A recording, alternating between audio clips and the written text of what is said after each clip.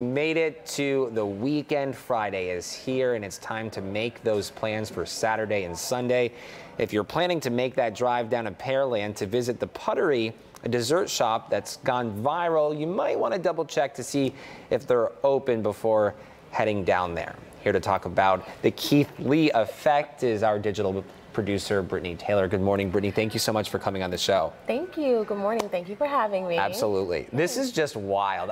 Before we start this conversation, I want to show you this picture that you know all about. Okay. But it says we are closed until Saturday. Keith Lee effect. What is going on? Okay, so I took this photo and I was truly disappointed because I was looking forward to tasting the banana pudding. You drove down to Pearland. I drove all the way to Pearland, so excited, and I got hit with this photo.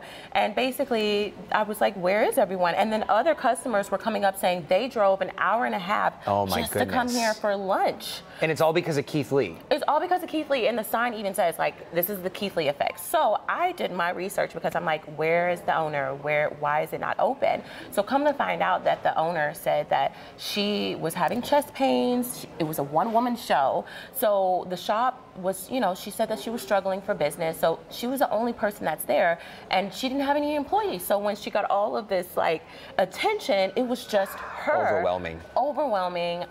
Thankfully, that people from the community came in and volunteered to help her for free. Oh, that's amazing. So now that business has taken off, she's able to get help, but she got to take care of her health first. Yeah. So she had to get her chest, checked out and everything. And then now she's saying that she wants to be prepared for Saturday and the weekend for all the customers. So she's been cleared. She's recovering well. She's feeling good.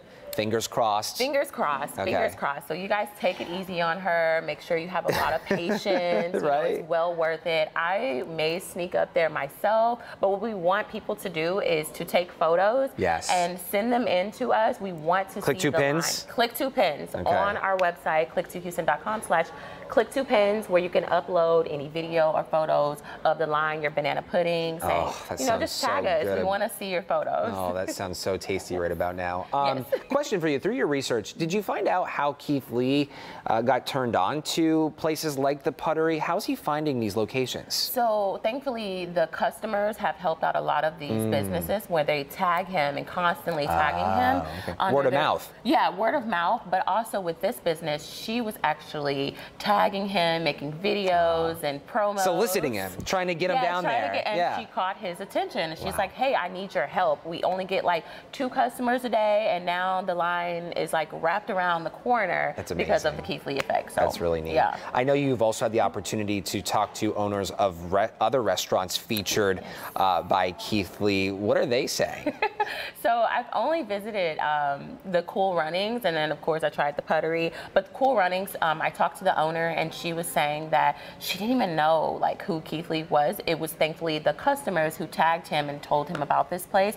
And she was like, she's very thankful that he gave a significant amount of tip for them because they experienced a theft recently. Someone stole money from their tip jar. So he was like, okay, I'll triple whatever was stolen. So I think it was about $50 to $60 in the tip jar, and he tipped them $1,000 instead. And then another $500 for everyone that's in line. He paid for everybody's food. So he's very, very giving when he visits these places. Yeah, and 'tis the season. It's so amazing to see community come together in ways to help one another, but certainly the Keith Lee effect is like no other. This is just wild. For people not familiar with who Keith Lee is, I remember the first time I think you and I were chatting about him. I was like, I have no idea who this man is.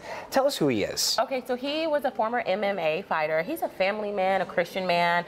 He really pours back into the community. He started blowing up on TikTok.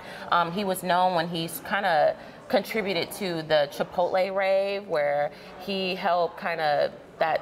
I don't know if you remember the quesadilla thing that blew up, and so he was the one that kind of got took. This was a while ago. This was a minute ago. So that's where his social media growth.